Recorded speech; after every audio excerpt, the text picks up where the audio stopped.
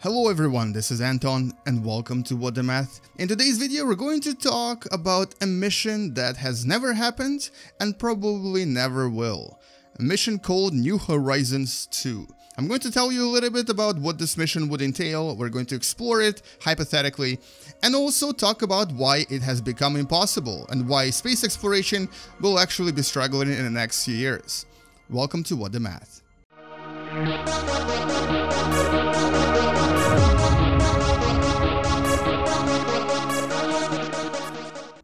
And so using Space Engine today, we're going to explore this mission called New Horizons 2. New Horizons 1, if you don't remember, was the mission that visited Pluto in 2015 and took some amazing photos that we have today. And if we actually take a look at Pluto, let's go to Pluto for a second.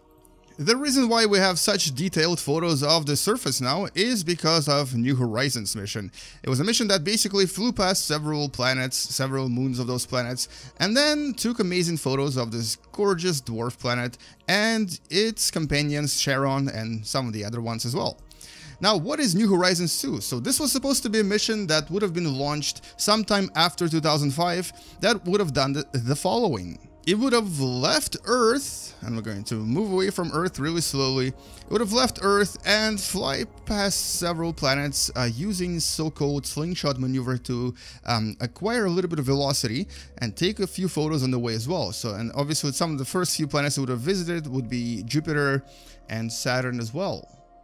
Or at least Jupiter and Uranus. Those were definitely planned. So let's go to Jupiter for a second and take a look at this beautiful gas giant and also some of its moons as well. So as you can see, you can even see the rings of Jupiter here. And if you didn't know that Jupiter had rings, yes it does. It's not just Saturn's privilege. Actually, as a matter of fact, all of the gas giants in our solar system have rings. So we would have actually flown past Jupiter. I'm going to simulate this right now. Took some photos of it, possibly take some photos of its amazing satellites, like Io is a big favorite all the time. And then we would have escaped this and followed the trajectory to the next planet, which is of course Uranus. And while I'm going to Uranus, I'm going to tell you why this mission has not happened and why it probably never will.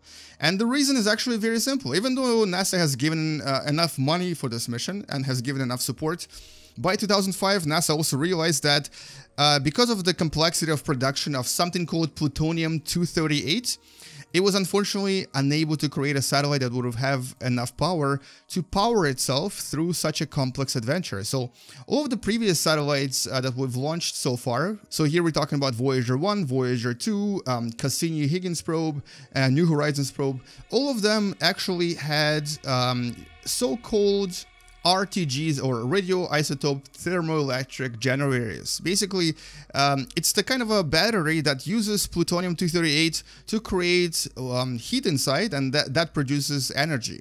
Now, interestingly, we used to have quite a lot of it. It used to be produced quite a lot, but it's a very complex production. And because of that, US kind of stopped producing it back in 1988, I believe, and was actually purchasing most of their plutonium-238 from the Russians.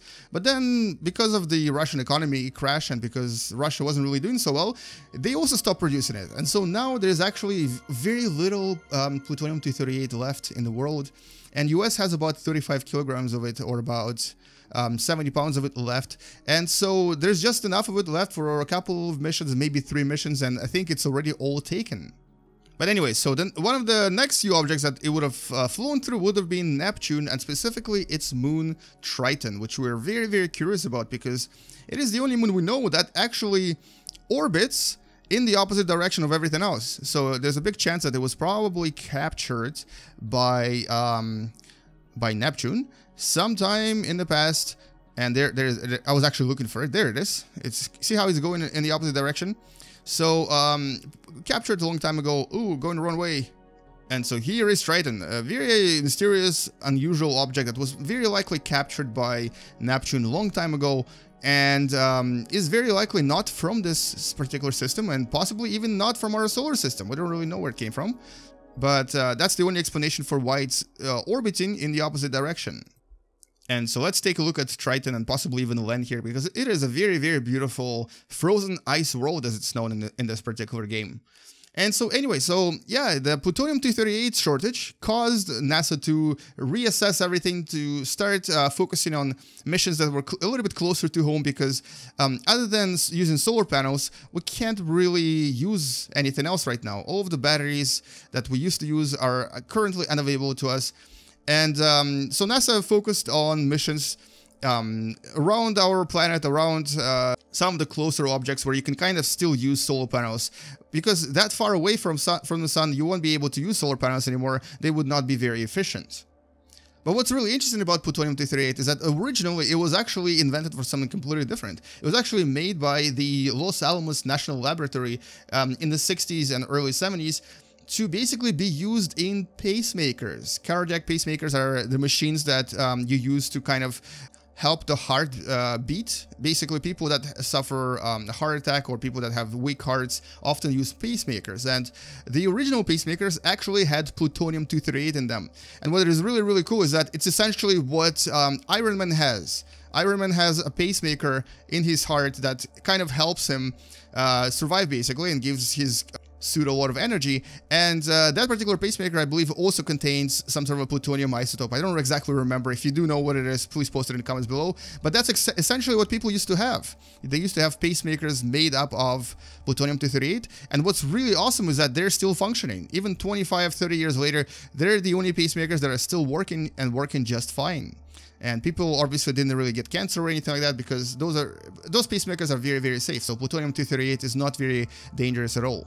And compared to battery generators, they're very, very, very efficient and produce quite a lot of energy. Alright, so after Triton, the next destination would have been one of the, or several of the trans-Neptunian objects. And here we're talking about dwarf planets and potentially some really cool asteroids that you may have never heard of before. And today you're going to find out what they are. So one of them was going to be this.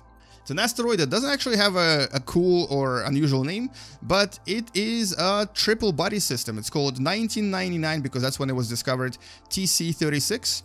And as you can see, it is actually two asteroids, relatively same size asteroids, orbiting around one another. But if you zoom out, you'll realize there's actually a third object here as well. So it's a triple body system, and here's the third object, and this is kind of their moon. So they have a moon, and then there's a binary object in the middle. So these would have been pretty cool to observe and to visit.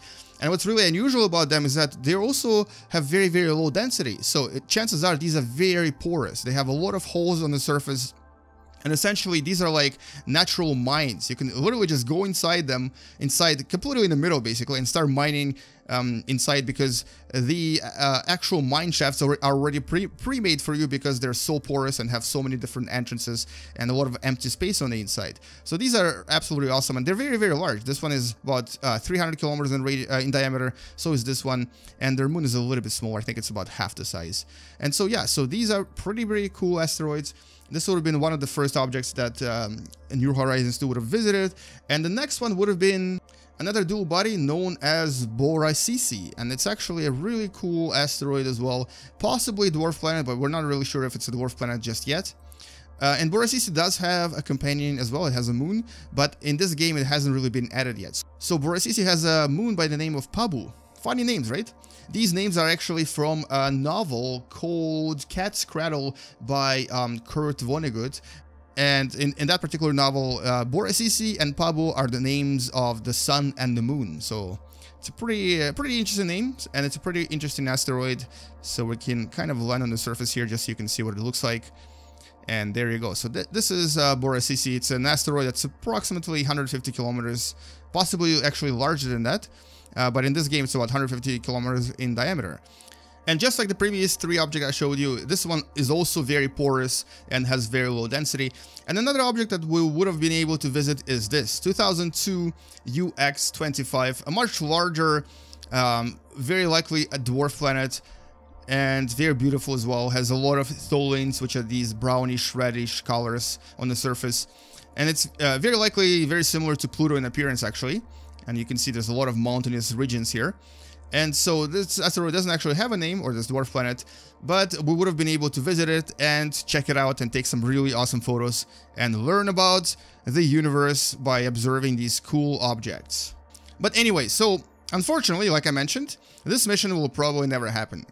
And it's a very, very simple reason. We just don't have any more fuel for the batteries. So until we can invent a battery that can work in deep space, not use any solar radiation, and provide enough energy for a very, very, very long time, we will unfortunately have to just continue to dream about these objects and just visit them in games like Space Engine, and not in real life.